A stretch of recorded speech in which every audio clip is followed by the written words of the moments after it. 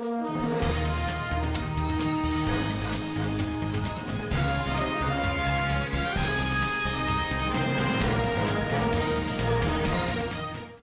Maphorisa and Thuli Phongolo released an official statement in response to the assault case.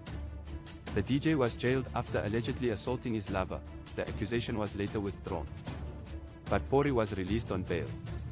Taking to social media on Monday, the two released a statement, which reads, "Being public figures, it is inevitable that the general public media and their respective commercial partners will all have an interest in this matter.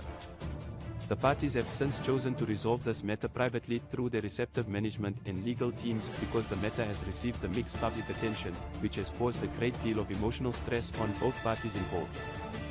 As a result, Ola has since withdrawn the charges in later decades. Both parties have expressed concern over the disparaging, defamatory, and, in some cases, untrue remarks, statements, and reports that have come out of the incident, and they view these with grave concern. The parties have reserved their rights to take individual legal action against anyone who has made such statements. And it is their mutual desire to return to their respective fields of employment after the now recent incident."